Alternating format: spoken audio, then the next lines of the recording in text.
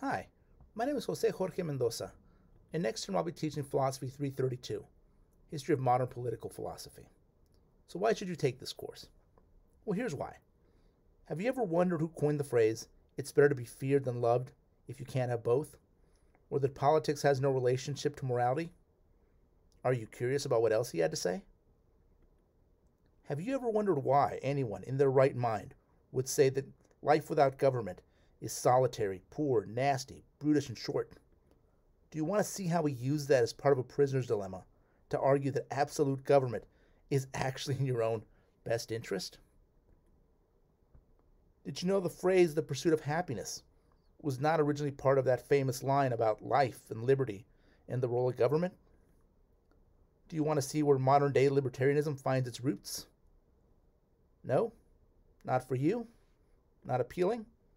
Well, what about the roots of Marxism and postmodernism? Philosophies that hold that our identities are socially constructed, and that unnatural inequalities are the real source of modern day domination and oppression. Speaking of identities, domination, inequality, what about one of the sources of today's feminist movement? Someone who also, by the way, happens to be the grandmother of Frankenstein. If these ideas interest you, these thinkers interest you, then consider joining me for the History of Modern Political Philosophy next term, Philosophy 332.